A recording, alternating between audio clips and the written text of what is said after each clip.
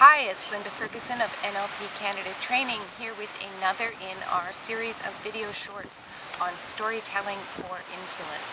We're filming today in Stanley Park in Vancouver, British Columbia.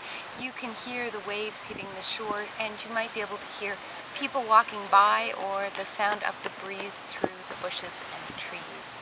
It is a beautifully balanced place, a place rich with story possibilities, the kind of place that makes everyone feel more of a storyteller. What I'd like to talk to you about today are the three basic categories of story. Now, there are a lot of different ways of talking about stories, but I think you'll find listening for just these three kinds of stories in your own storytelling and in the stories that people tell you is going to give you a real simple way of tracking information about where people are and where they're going. The first kind of stories that are part of all human storytelling really are quest stories. They're stories about how somebody goes after something they want. And people will tell these at work in terms of going after business objectives. They will tell them about sporting events and athletic achievements. They'll tell them about achievements at home, whether it's maybe a home reno or something they've done with the family. They'll tell them about vacations. So wherever you go, people are going to be telling you stories about how they pursue the things they want. And with that information, you will be able to tell your own stories about the pursuit of things that you want, that suggest to people that you're on the same page, that you move in the same way with the same expectations. The second category of stories are stories about conflict or competition.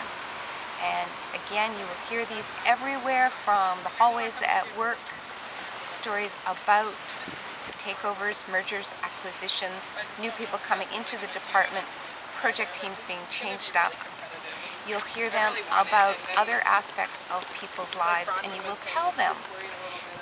Sometimes they overlap with quest stories. Sometimes people think that the only way to get what they want is to beat somebody else and win it. Other times people will tell stories that are much more collaborative.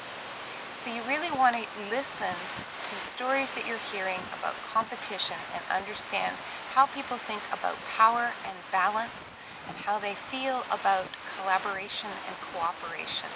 And that will give you tremendous insight into where you need to go next to be moving in their view of the world. Last kind of story I'd like you to think about are stories about what people want to hold on to. And these tend to be stories about how people preserve value and integrity in the face of a world that is not necessarily negative, but is certainly always in transition, always changing. And as human beings, we are always changing. We have no cells in our body that were part of our body 7 years ago. Our memories are uncertain. They feel real, but if you go back and check them, often they're not entirely the way things happen. So to be a human being is to have a lot of insecurity about how things change, and stories about either treasures that people hold on to or junk that people hold on to tell you a lot about how they maintain identity in times of transition, and that information is tremendously helpful, particularly if you are thinking about leading someone through a transition. So three types of stories: quests, competitions, and stories about what people hold on to. Think about it. I'm Linda Ferguson, NLP Canada Training.